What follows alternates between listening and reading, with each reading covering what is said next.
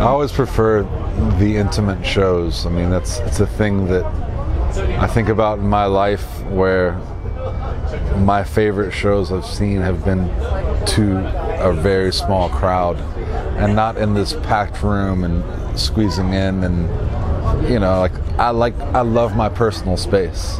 I love to relax, and I love to like hear great music and be able to take it in rather than thinking about the crowd.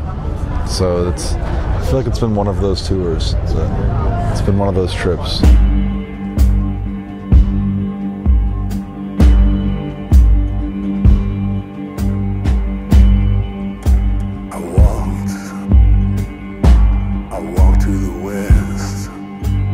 It was fantastic.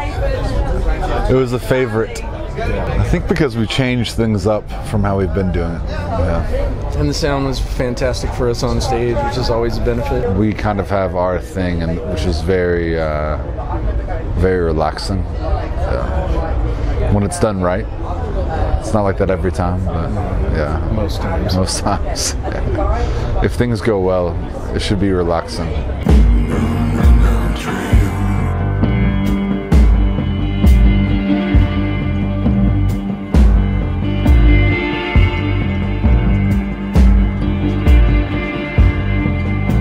JAYE, the whole conception of it was conceived while spending time in New Mexico in the actual desert, and all of the songs that were originally written were all written there in New Mexico. And I don't know what it is, it's something about being in a place where you can see for 100 miles and you don't feel like in a city like here, like you walk out of this curtain and you feel like you're trapped, and in the desert, you feel like you're actually living on a planet, like you're on Earth. You're not grounded.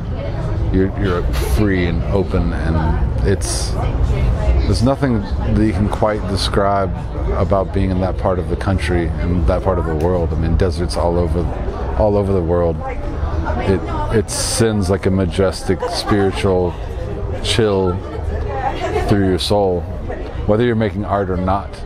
It's just in life, it makes you feel alive.